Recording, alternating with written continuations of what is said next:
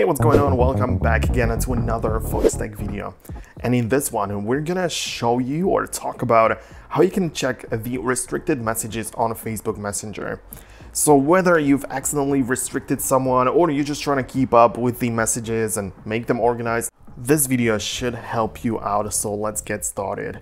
At first, open the Facebook Messenger app on your iPhone, and this is where all of the messaging happens. Of course, you are familiar with this, and this is where you can make sure that you're logged in, of course, because otherwise you're not going to be able to do anything. But next, navigate to the top left corner while you see the 3 lines hamburger menu and tap on this icon to open the menu.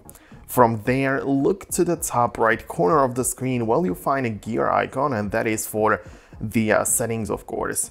Once you're in the settings, you need to find the section labeled privacy and safety, and in there, scroll down a bit until you see it, and of course, tap on it to proceed.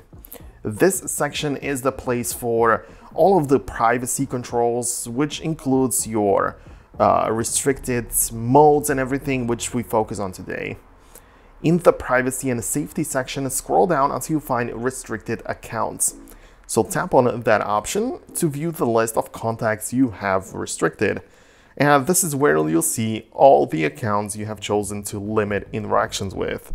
And essentially, restricted messages means that they are the messages from these restricted people. So you can tap on any of the restricted accounts and you're going to be able to view the messages which are technically restricted. So you can read through all of them, and yeah, you don't need to like unrestrict them or anything. And this feature allows you to stay updated with messages without fully re-engaging with the contact. So yeah, if you decide to respond or send new message to the restricted contact, you will need to unrestrict them to do that.